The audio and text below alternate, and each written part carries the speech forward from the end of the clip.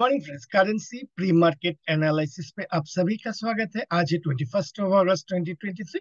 आइए देखते हैं कैसे मार्केट बिहेव कर सकते हैं एंड उसका क्या इम्पेक्ट हो सकता है। डॉलर इंडेक्स अभी है 103। जैसे कि हमारा प्रीवियस डिस्कशंस था, और जहां पे 103.50 से 103.70 का एक रेजिस्टेंस है, उसको अगर ऊपर की तरफ ब्रेक आउट करते हैं, इन सच ए केस इमीडिएट रेजिस्टेंस जो होगा वो होगा आपका 104.50 एंड फाइनली 105.50 से 105.75 का जो means immediate next immediate resistance हो सकता है। अभी यहाँ पे क्या रेजिस्टेंस लेके थोड़ा सा सॉफ्ट होगा या नहीं, प्राइस यहाँ पे कंसोलिडेट कर रहा है। इस रेजिस्टेंस एरिया अगर रेजिस्टेंस बनना होता तो इसी लेवल पे आने के बाद एक शार्प रिजेक्शन आता टुवर्ड्स द लोअर साइड, लेकिन वो वैसा कुछ रिजेक्शंस हम देखे नहीं। दैट बीइंग द केस, यहाँ पे प्राइस कंसोलिडेट करने के बाद देयर आर हायर पॉसिबिलिटीज कि डॉलर इंडेक्स थोड़ा ऊपर की तरफ जाने यानी रेजिस्टेंस लेवल को ब्रेक करने का प्रयास कर सकते हैं।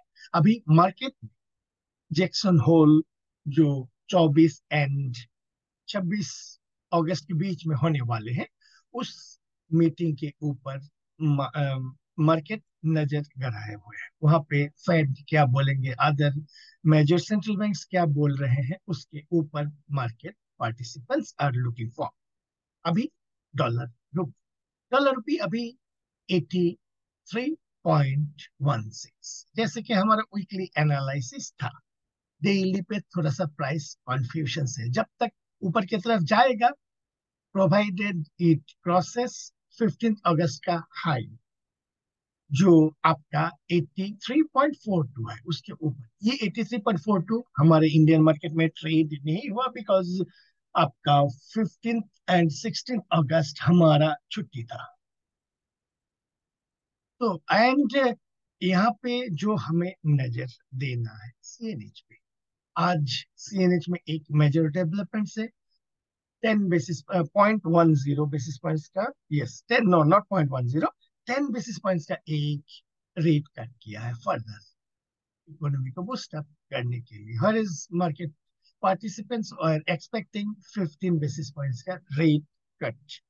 तो अभी हमें इंतजार है सीएनएच प्राइस एक्शन। सीएनएच अगर आपका 17 अगस्त के हाई के ऊपर सस्टेन कर जाता है तो डॉलर रुपए में नए सिरे से प्रेशर आने का हो सकता है। हालांकि invisible hands are trying their best to keep dollar rupee means around 83.00। सो यहाँ पे एक क्रूशियल है। हालांकि market players are looking for 8350 and higher. Intraday purpose में maybe 8350, but major players are looking for much more higher. But at the moment मैं यहाँ पे ये लेवल बोल के पैनिक सीन क्रिएट करने का कोशिश नहीं करूंगा, क्योंकि अभी भी प्राइस कंफर्मेशन नहीं दिया है कि ये ऊपर की तरफ जाएगा। एज ऑफ नाउ इसको प्राइस को कंसोलिडेट करने देते हैं। एक बार कंफर्मेशन आ जाएगा उसके बाद हम एक पर्टिकुलर लेवल के बारे में डिस्कस करेंगे। जीबीपी डॉलर क्या है, आप 1.2740, ये कंसोलिडेट करने के बाद आरएसआई 40 के आसपास कंसोलिडेट करने के बाद ये ऊपर की तरफ जाने का प्रयास कर रहा है, लेकिन दम दम इस प्रेशर जो है ऊपर जाने का वो थोड़ा सा कम दिख रहा है। यहाँ पे ये जो ट्रेंड लाइन रेजिस्टेंस है, इसके ऊपर स्ट्रॉन्ग बॉडी कैंडल देना है, देन एंड ओनली देन हम ऊपर की तरफ कुछ एक्सपेक्ट कर सकते, लेकिन अभी हो नहीं रहा है। सो साइडवेज कंसोलिडेशन यहाँ पे एक्सपेक्ट। जीबीपी आईएनआर पे भी यहाँ पे थोड़ा सा मीन्स प्राइस कंसोलिडेट कर रहे हैं ऊपर की तरफ तोड़ने के लिए, ऊपर की तरफ फोड़ने के लिए। थोड़ा सा ये जो आपका 16 अगस्त एंड 17 अगस्त के हाई के ऊपर सस्टेन करना पड़ेगा, देन एंड ओनली देन ये ऊपर की तरफ जा सकता है टूवर्ड्स 107.70 की तरफ। यूरो डॉलर फ्राइडे को एक डोजी कैंडल बनाया हुआ था। यहाँ पे एक इमीडिएट जो सपोर्ट लेवल था 1.0850 का, ये 1.0850 के तरफ आने के टाइम पे ये बंदा क्या कर रहा था, स्मॉल बॉडी कैंडल्स बना रहा था। दैट मीन्स यहाँ पे बायर्स भी एक्टिव था, सेलर्स भी एक्टिव था।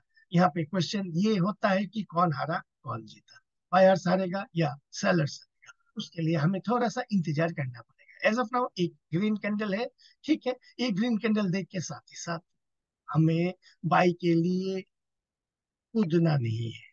Rather we need to wait for A W pattern something like this. तो इसके हाई के ऊपर हम बाई कर सकते हैं। तो ऐसा कुछ अभी हुआ नहीं है, एक ग्रीन कैंडल अंडर फॉर्मेशन से पूरा का पूरा कंप्लीट नहीं हुआ है,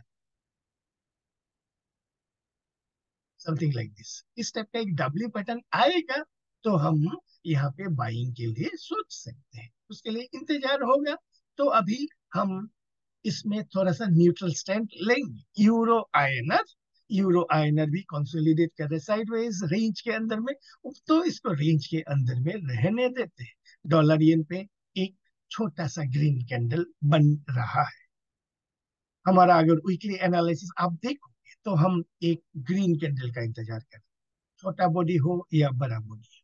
उसके बाद उसके लो के नीचे नेक्स्ट डे अगर क्लोज दे देता है, यानी मान लेते हैं ये मंडे बाय क्लोजिंग इसी टाइप का एक कैंडल बनता है। उसके बाद ट्यूसडे को जैसे एक रेड कैंडल बनेगा जो इस ग्रीन कैंडल के लो के नीचे सस्टेन करना चालू करेगा, तो एक अच्छा खासा सेल ऑफ हम एक्सपेक्ट कर सकते हैं। अदरवाइज ये जो छोटा सा ग्रीन कैंडल, अगर हम ग्रीन कैंडल का इंतजार नहीं करेंगे, रेड कैंडल ग्रीन कैंडल के लो के नीचे क्लोज करने का इंतजार नहीं करेंगे, तो यहाँ पे स्टॉप आउट होने का हायर पॉसिबिलिटी। तो यहाँ पे आपका बीओजे क्या स्टैंड लेते हैं फॉर डेप्रिशिएटिंग येन, वो भी हमें देखना पड़ेगा। येन आईएनआर यहाँ पे बाइंग बिल्डअप हो रहा है, अभी हम बाई नहीं करेंगे। यहाँ पर भी एक हमें डब्ल्यू पैटर्न चाहिए, उसके बाद ही हम बाइंग के लिए एक अच्छा मुहूर्त, एक अच्छा अपॉर्चुनिटी देख सकते। डॉलर कैंडी, डॉलर कैंडी ये 1.34 के बाद ये 1.3570 तक चला। अभी थोड़ा सा पुल बैक आने देते हैं, pull back let it be. उसके बाद पुल बैक के बाद अगर ऊपर की तरफ जाएगा तो 1.3650 की तरफ होता है। यहाँ पे एक चीज देखना है, यहाँ पे एम पैटर्न नहीं बनना है। अगर इस टाइप का आने वाले दिनों में एम पैटर्न बनता है तो ये जो अपमूव है खत्म हो जाएगा एंड मार्केट में try to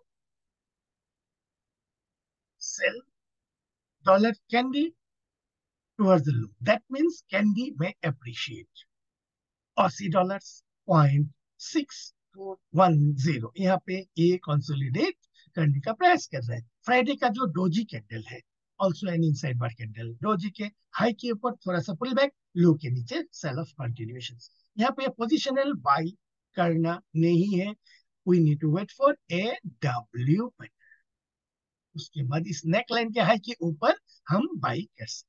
so positional by के लिए थोड़ा सा इंतजार हमें करना है। सीएनएच आपका ऑलरेडी डिस्कस के आज 10 बेसिस पॉइंट्स का रेट कट किया है।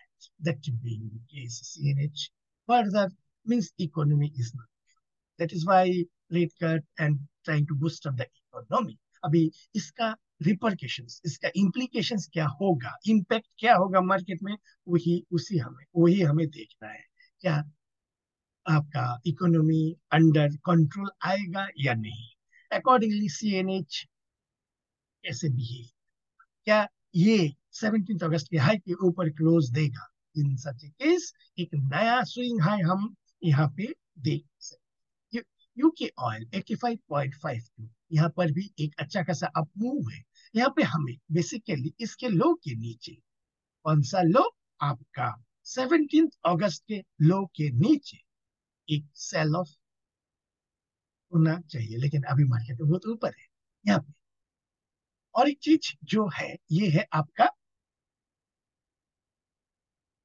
RSI अप्रोचिंग 60, यहाँ पे अगर रेजिस्टेंस ले लेता है, सो आज या कल एक नेगेटिव कैंडल कंफर्मेशन मिल जाते हैं, इन सच केस आरएसए टर्म्स में एक रेंज शिफ्ट हो सकता है एंड इन सच केस एक सेल ऑफ हो सकता है. So first cell of due to the range shift और द रेजिस्टेंस एट आरएसए 60, क्या ये होगा हमें देखना है. उसके बाद क्या ये 17 अगस्त के लो के नीचे क्लोज देगा, ये भी हमें देखना है. अगर दोनों हो जाते हैं तो बहुत तो बढ़िया. Crude oil that means UK oil में फर्दर सेल ऑफ टुवर्ड्स 79 7.30 हो सकता है, सब्जेक्ट टू टू कंडीशंस. अभी यूएस 10 ईयर ट्रेजरी 4.27 बहुत ही ऊपर जा रहा है. टू क्लोज ऐसा हमें एक candle strong green candle big body candle का हमें इंतजार है यहाँ पे. उसके बाद फॉलो थ्रू चाहिए. Then and only then US 10 treasury में और भी फर्दर ऊपर जाने का प्रयास कर सकते हैं. इंटरेस्ट रेट हाइक का सिनेरियो बरकरार हो सकता है. यूएस 2 ईयर ट्रेजरी 4.95 ये भी कंसोलिडेट कर रहा है, हालांकि अभी भी तेजी नहीं है इस रेजिस्टेंस जोन को ब्रेक आउट करके ऊपर की तरफ जाने.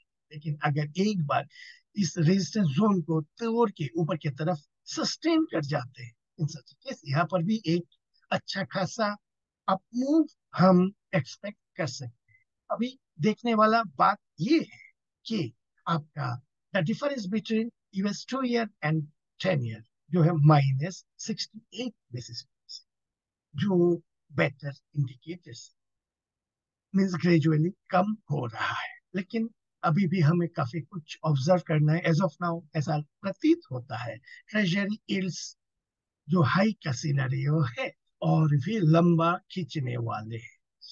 करेंसी प्री मार्केट एनालिसिस अभी के लिए इतना ही. Before closing once again dollar rupee थोड़ा सा हमें टाइम चाहिए प्राइस कंफर्मेशन. इधर डॉलर रुपये में कुछ प्राइस कंफर्मेशन दे दे, नहीं तो सीएनएच में कुछ बी रेडी. अगर ये सीएनएच 17 अगस्त के ऊपर क्लोज दे देता है, पागल की तरह अप मूव होने का प्रयास करता है, तो डॉलर रुपये गंदा अप मूव हम एक्सपेक्ट कर सकते हैं. तो करेंसी प्री मार्केट एनालिसिस अभी के लिए दोज मीन्स अब इस प्रेजेंटेशन आपको अच्छा लगता है तो लाइक कीजिए. Thank you and have a great day.